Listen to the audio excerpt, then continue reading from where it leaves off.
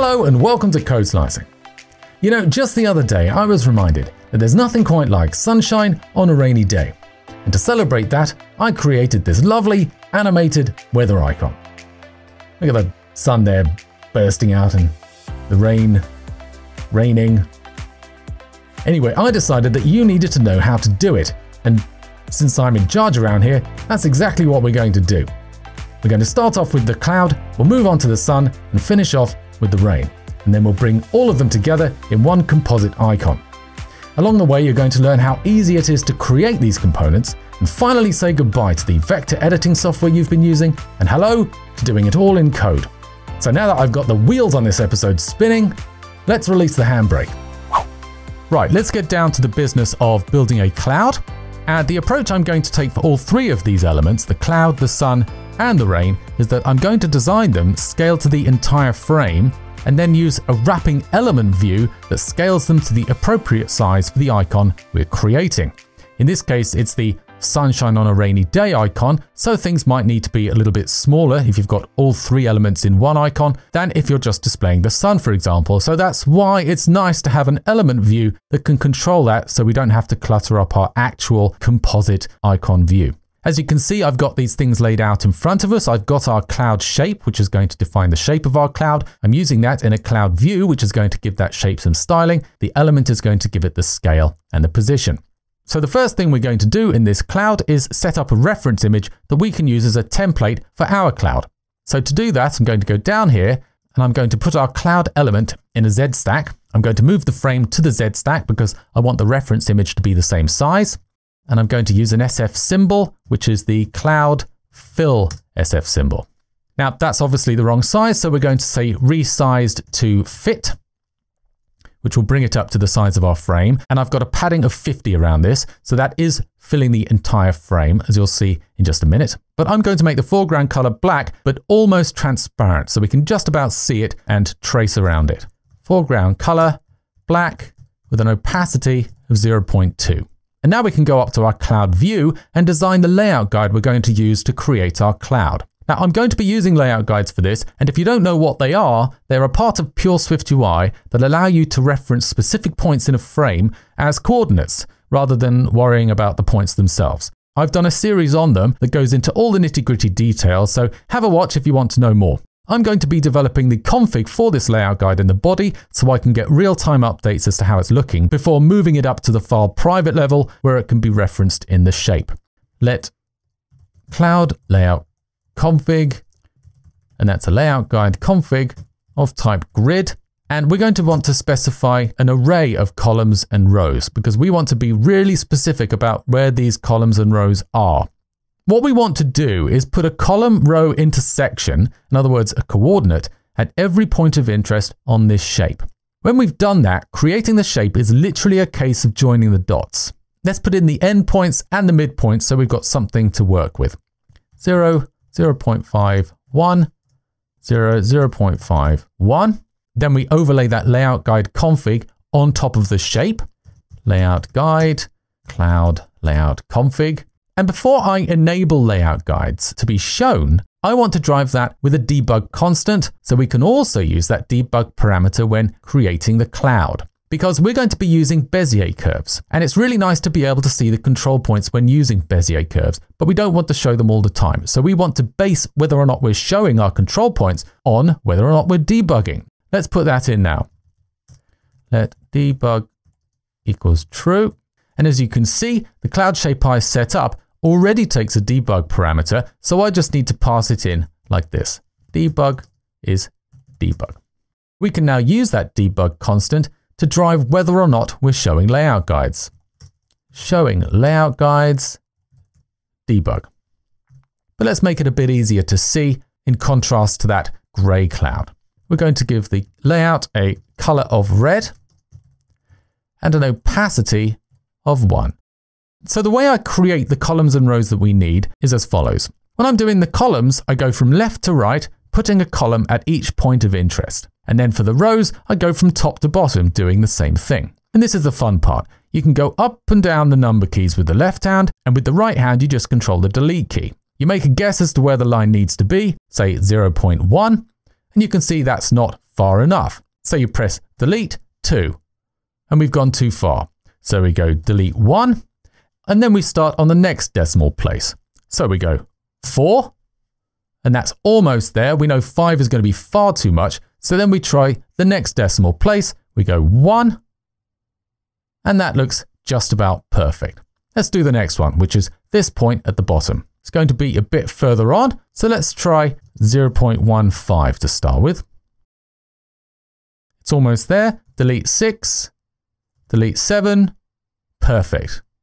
Let's do the next point of interest, which is at the top right. So let's try 0.7. Okay, 0.8. Nope, it's too far. Delete 7 and then 4. Bit too far. Delete 3. 5. Delete 6. Delete 7. Now, using this process, you can define these points very quickly. Since I know what the rest of these columns and rows need to be, I'm going to whiz through them like the flash so we can get on with building the shape. Now we've got our columns and rows set up the way we want them, I can move this up and make it file private. So now we can reference that from the shape. But before we do that, I need to put some styling on this so we can see the stroke as we're building it in debug mode, but we get the fill that we want when we're not in debug mode. So I'm going to put a styling function on cloud shape, which is going to be a view builder called styling, returns some view.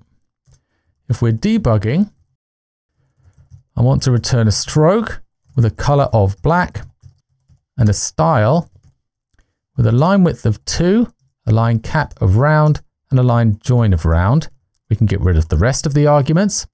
And if we're not debugging, I want to fill it with a nice gradient. Gradient with the following shades of white, 0.7 and 0.3. We're going to send that to the bottom. And then all I have to do is call styling on shape. So let's resume. If you've seen anything where I've been constructing shapes based on layout guides, you know the first thing that we do is set up the layout guide in the rectangle that we're provided. Let G is the cloud layout config laid out in the rectangle. And then we'll just move to the first point, which is this one. Path, move, G, 2,3. Let's give ourselves a bit more room. And now we can start putting in these curves. Now we're going to be using a new feature of layout guides released in PureSwiftUI 2.1.0, which frees us from the confines of using predefined coordinates. And you can now put points anywhere relative to the coordinate system of the layout guide we're using. So in this case, for grids, it means you can reference relative X and Y coordinates by using an overloaded subscript taking a named argument called rel. So let's put in the first curve initially with the control points at the origin and destination points. Path, curve, and we're going to 1,2. The first control point is going to be the origin, which is 2,3. The second control point is going to be the destination, which is 1,2. And we're going to show control points based on whether or not we're debugging. You can now see the line, but the control points are co-located with the origin and destination. So now we're going to do something about that by using this new relative subscript. We know that both of these control points need to come out to the left. So for the X coordinate, let's put them at a relative value of 0. Rel 0, rel 0. And you can see they've both gone over to the wall on the left. Great, but they need to go a bit further. And when using relative coordinates like this, you can go beyond the range of the grid by using values that are less than 0 or values that are greater than 1. We can actually say that they need to go out to minus 0.05. Let's try the same for the other one, minus 0.05. And this is looking a lot better, but now we need to focus on the Y, because being on the 3 and the 2 as far as the coordinates are concerned isn't working for us. We need to use relative coordinates here as well. So for the first control point, let's try 0.7. And that's not far enough down. So let's try 0.85. Too far. 4, 3, 2, 1. Let's do the other one. So we'll try a relative value of 0.5. And that looks just about perfect. And this is the same technique I used to create all 3 of the curves in this cloud. So rather than bore you with going through that process again, I'm going to speed through the next 2 curves, and then we'll talk about how to refine this shape if we really want to get precise.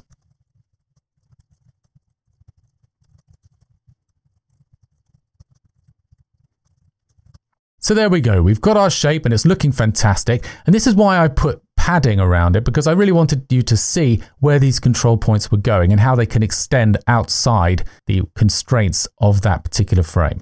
But now we can make this even more precise if we want to. We don't need to, okay? But if we wanted to make this even more precise, we could do this little trick here. I go up to my main view, take off the styling so it goes black. And you can still see where the control points are, even though it's fill, because debug is still switched on. And then we go down to our preview here and we change the foreground color of our template image to white. And then we set the blend mode to difference. All right. And by doing that, we can see that the more black there is, the more we're deviating from the original design. So if you really wanted to, you could get this even closer by going on playing around with the control points. And you don't even have to think about what you're doing, because all you do is you change a value, and if there's more black, then you're going in the wrong direction, right? So you just adjust these things until there's the minimum amount of black possible. But we don't need to do that in this case because we just want a cloud. We're not trying to precisely recreate the SFSymbol cloud. So let's go down here.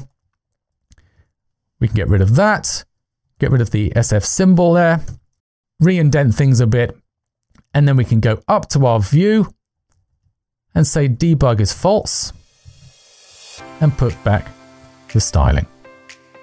And now we can go to our element view and just say that the scale is 0.7. And then we can adjust the position of it when it comes to constructing the icon.